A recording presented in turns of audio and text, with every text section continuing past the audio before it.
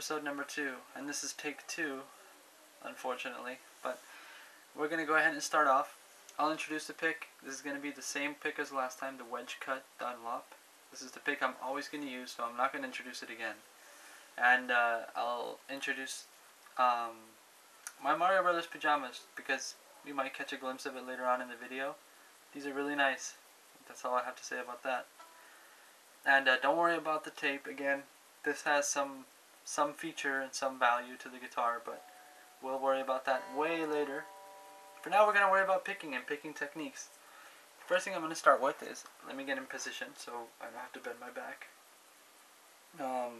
First thing I'm going to start with is position. There are 3 main positions that you can pick at, and in order to demonstrate this, what I'm going to do is I'm going to call this position 1, right here along the bridge, so maybe up to here, this entire area, position 1. Then this right here will be position 2. All this area right here, this white between these 2 pickups.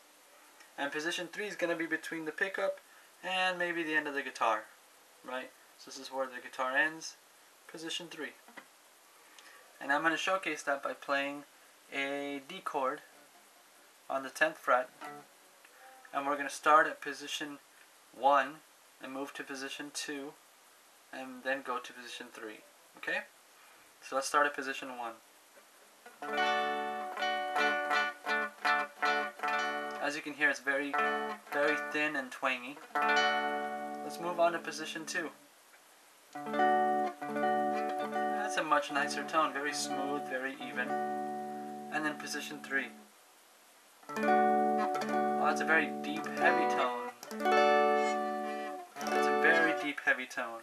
So, what I'm going to do again to showcase this is, we're going to do a couple notes. Let's say 12-15 on the E string, and then 12-14 on the D string, and then 12-15 on the B string. And I'm going to do it in all 3 positions. So 12-15 E string, 12-14 D string, 12-15 B string.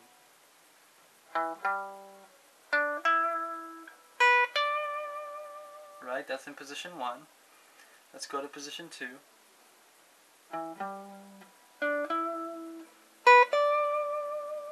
Okay, we can hear the difference. Then in position 3.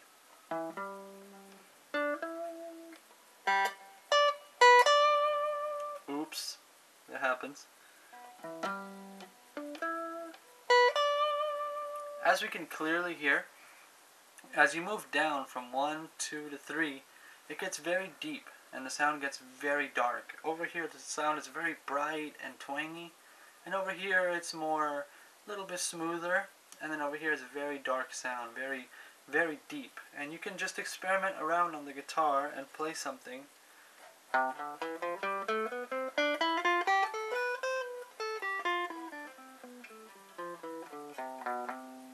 And you can hear how, if you wanted to play a solo or a scale or something, just by playing and moving your hand up and down the fret as you're picking, up and down the neck as you're picking, you can get totally different sounds out of your guitar. And that's something to keep in mind when you're listening to very, very technical pros, because they can get a lot of weird sounds out of the guitar, and a lot of people are going to finick around with the equalizers and with the values on the guitar, but sometimes it's just the where they're picking it gives it a different value. And we have to be considerate of that. So that's all I wanted to say as for positions. Now, hand position is another thing. So I'm going to turn the guitar, and for rock, it's very common to see someone play something like, I'm going to play a C power chord, and then palm mute it.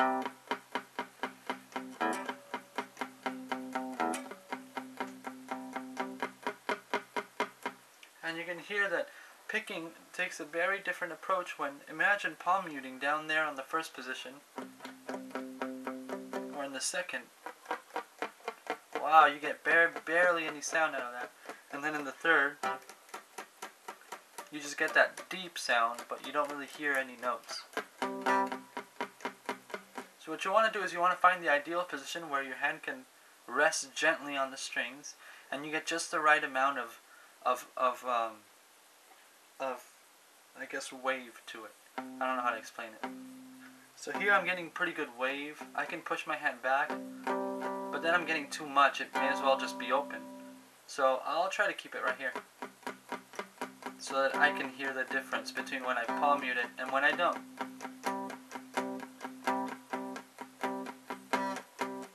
Pretty easy stuff, right guys? No big deal. This is just the basics of picking, and of course we can go really in depth with all this and see all the stuff we can use with it, but for now this will do. This will give you guys some stuff to think about when you want to write music or something and you want to find different notes and different sounds. For example, let's say I wanted to have a progression in G, right? So I'm going to go G, C, D, and then when I hit E minor, I'll move from regular positioning and I'll just move on to the thin first position on the picking, and let's see how it sounds. So I'm just going to hit.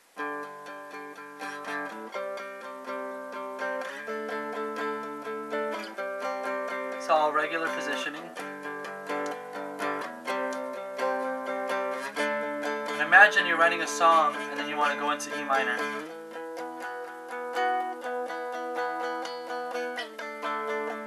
Notice the way the song just feels different just by picking in the first position. And then we're going to go down to the third position.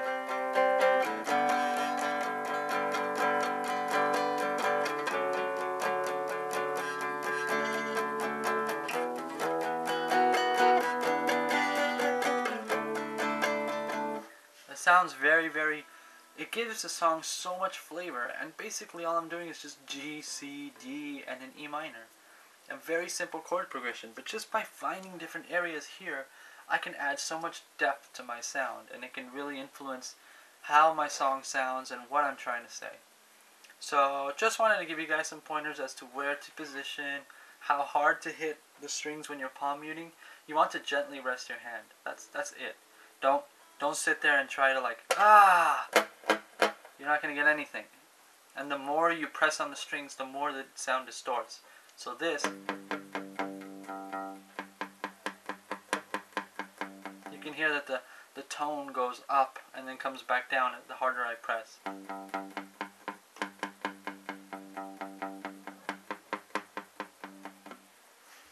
So you want to make sure that you keep the correct tone just a little bit muted. You don't want to have that sounds terrible. Okay, so the next thing we're going to talk about is going to be picking techniques. As you can tell, I've just been picking down, dun, dun, dun, dun, dun, dun, dun. But what you really want to be doing is you want to be alternate picking. That means that you want to pick down, up, down, up, down, up, down, up. And I have some simple exercises that we can do that don't require a lot of movement with this hand. You can just keep this hand somewhere and just do this motion to get used to it. Because I will show you guys something. Like, let's say I wanted to do a major scale in E, right? And I just wanted down picking.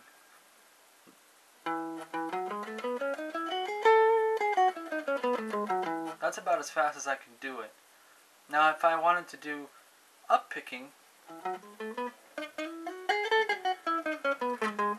it's even slower to get it clean. I have to go way slower.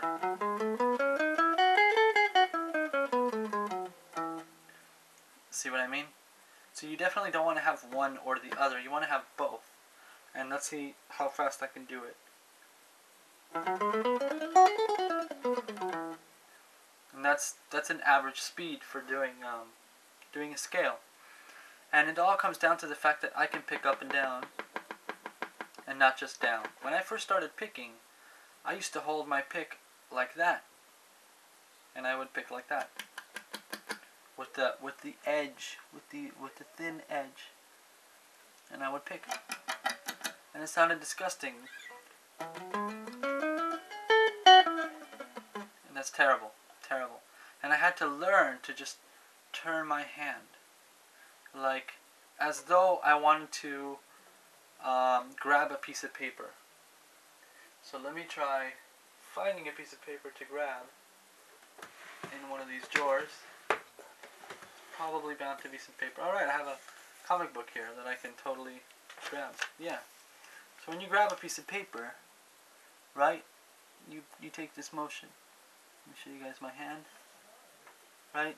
I mean, these fingers can be doing whatever they want, but for the most part, your thumb and your index finger are the two main things. So now I'm just going to remove the piece of paper, keep the position, close the drawer, and notice that the position, and we want to put the pick in there. Good. Good. Yeah. So we can see that it's just like grabbing a piece of paper. And the little bit of the pick, just the bare tip has to pass the thumb. See that? See how little of it actually passes the thumb? So that when I play, I get barely any pick touching the string. This gives me highest control. This means that I can control the amount of pick that goes into it. I definitely don't want, you know, I don't want this action to be happening. Because then when I'm going to go pick, it's just going to come flying off when I get excited. So we definitely want to have a firm grasp on it. And now, the best thing that I can give you guys, the best advice I can give you for picking up and down is chromatic scales. So I'm going to go over a chromatic scale real quick. And we're going to do it in A. This is A right here. And chromatic means all notes. So we're going to go A, and then just every single fret. Let me see if I can show it better. So fret, fret, fret, fret. Next string, 1, 2, 3, 4. Next string, 1, 2, 3, 4. Next string, next string, next string. Good, and then back down.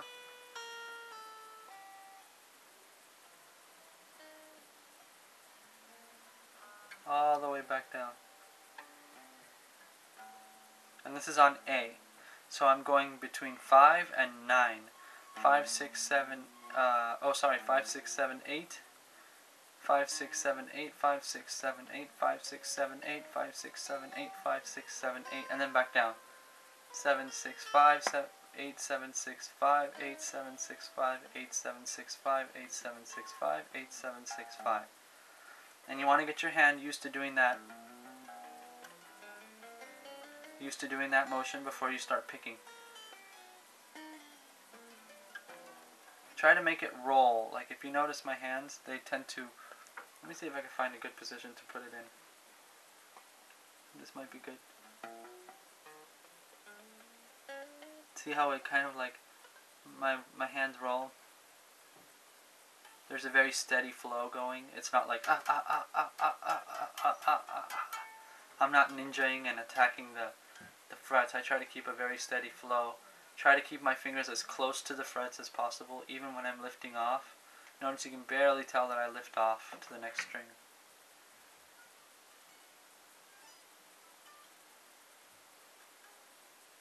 Okay?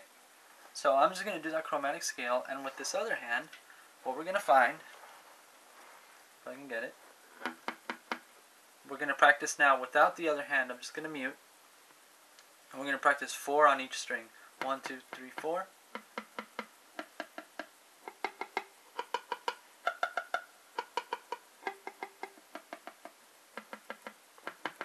And again. Don't worry about getting it even. Don't worry about how many the pauses in between strings. Right now we don't care about continuity. We don't care about how fluid it sounds. We just want one string to sound good. Good. Next string. Good. Next string. Next string. Next string. Next string. Okay? Eventually, when you get comfortable enough picking up and down, you can worry about filling in the gap between strings. Making sure it's even. What we don't want is that gap right there. 1, 2, 3, 4. 1, 2, 3, 4. 1, 2, 3, 4. We want it very continuous.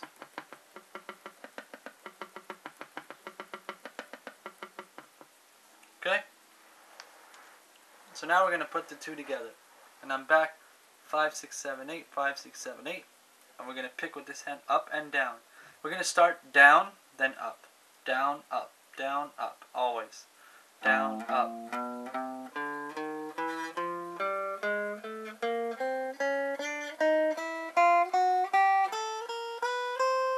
Let me try backing up a bit, and I'll show you guys again. Oh, I hit the camera. 5, 6, 7, 8. And we'll see my down, up motion.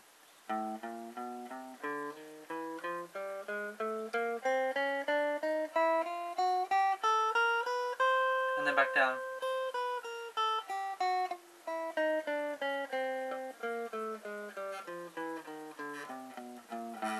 And again.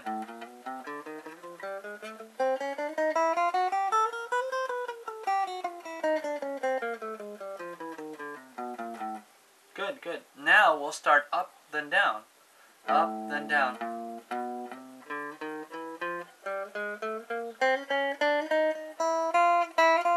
See how much harder it is? Up, then down. See, I have problems with it. So it's all good, you know, like no one's perfect at it right away.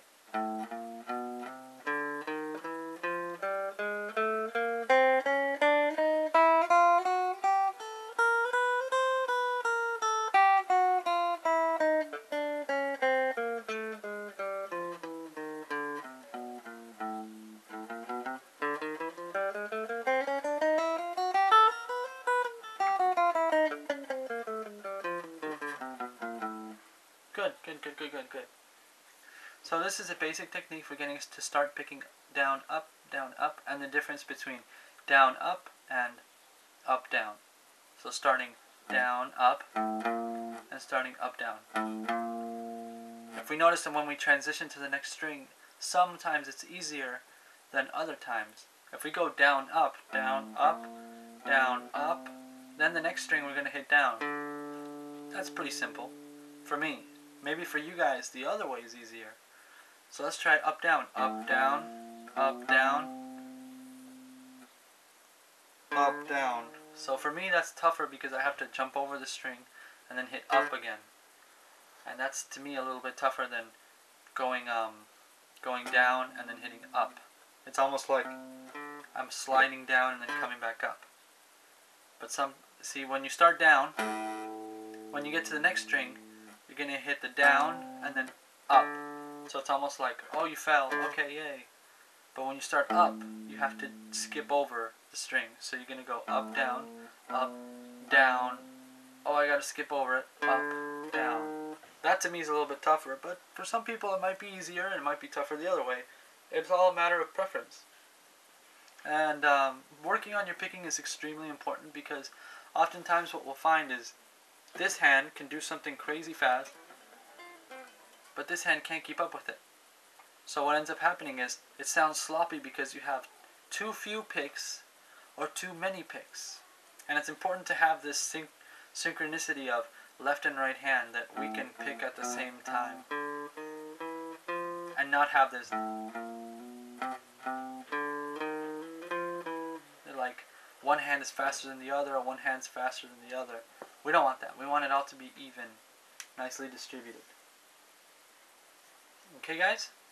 So that's going to be a basic picking for up, down. And now the last thing I wanted to show you guys is some really basic techniques for how to pick using string skipping, because string skipping is extremely important and I don't think people cover it enough in guitar lessons.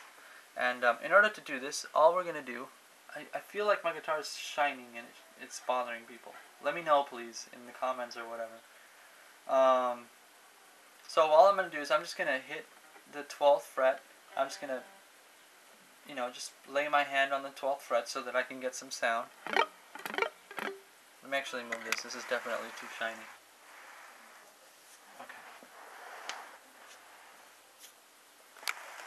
Okay, I'm going to lay my hand on the 12th fret. See how I get those harmonics? I'm barely touching it. And And what I'm going to do, just to show you guys, is I'm going to start on the first string, down, and then hit the next string up, and then back to the first string, hit it down again, skip the next string and go to the next string. So let me explain it better, because I think that's super confusing. Starting on the E string, down, A string up, E string down, D string up, E string down, G string up, E string down, B string up, E string down, E string up. So it should sound like this. And we can take that backwards as well.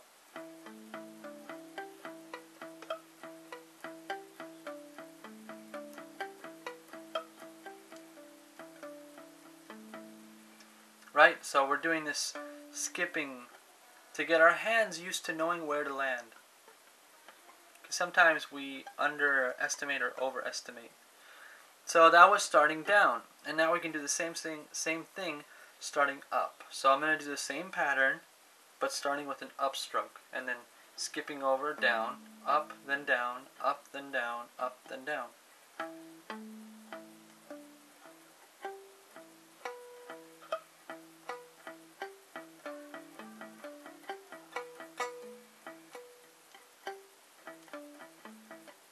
See, it's kind of tough. I just made this exercise today, and I think it works really well, and it's helping me discover where I'm bad. And I'm very bad at starting up.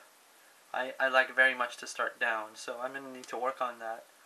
And, you know, hopefully see some improvement as time progresses. So let's try down. We'll do one down, and then another one starting up. So down.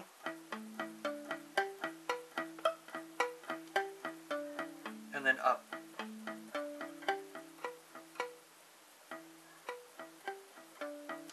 As you can see, I have a hard time hitting the last E string when I start up. And make sure that you're hitting up, then down, up, then down. Don't ever do up, up, up, up, or down, down, down, down, down, down. That defeats the purpose of the exercise. You want to get used to alternate picking and skipping over strings, which is a tedious and annoying process, but we can all get through it. And I think those kinds of exercises are pretty nice, and they help you a lot in learning how to develop good technique.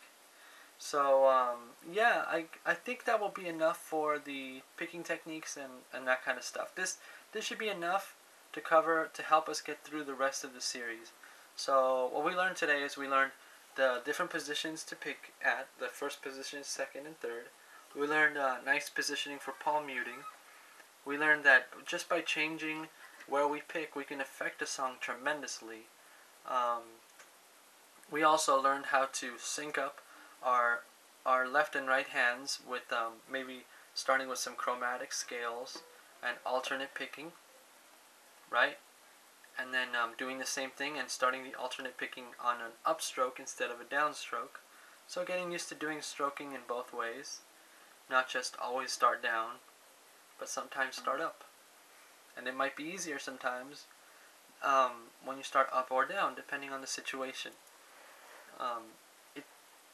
Guitar is very open to, you know, technique is very good, but sometimes when you get into the actual practice and try to play something, you'll notice that maybe if I don't pick this one and then just skip over that and pick the next one, then it becomes really easy to do this weird solo. And you know, it's all a matter of knowing where to do and what to do it, and then learning how to subtract from that and simplify it and make it as easy as possible. But in order to do that, we start with the basics. So then we learned how to string skip. That's a tongue twister. String skip. Effectively, starting down and then up. And yeah, with all that together, we should be able to come up with something very nice. And I'll show you guys a progression really quick that I like to use when I'm doing practicing my up and down strokes. And it's based off of major chords. So I'm going to start in A, and I'm going to go the A, and then, so A is the 5th fret on the E string, 7th fret D string, 7th fret A string, 6th fret G string, 7th fret D string, 5th fret B string, 6th fret G string, and then last one is 5th fret A string. That's a bit of a tongue twister. I'll try to get the tabs up. If you guys really want them, just let me know.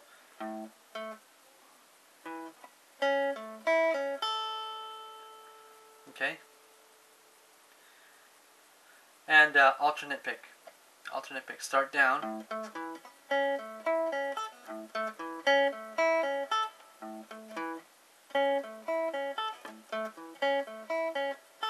And then start up.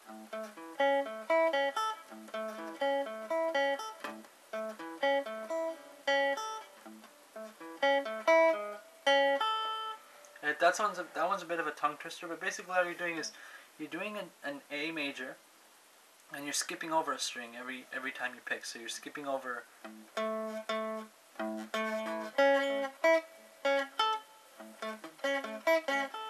just A major, and I like to do it as individuals to get my fingers loose too. But you can actually just do it as the major chord and then just pick it individually. Skipping the strings and going up then down and then down then up.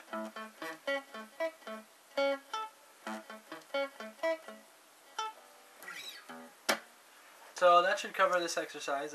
Hopefully you guys were able to take something out of it. If you need tabs for anything, let me know. Let me know if the light was too bright. I tried to cover it a bit, but I think that my guitar is like super reflector right now. Look at that. Look at that. Yeah. Alright. And the next video should be out next week. And I hope you guys enjoy it. And yeah, let me know. Thank you.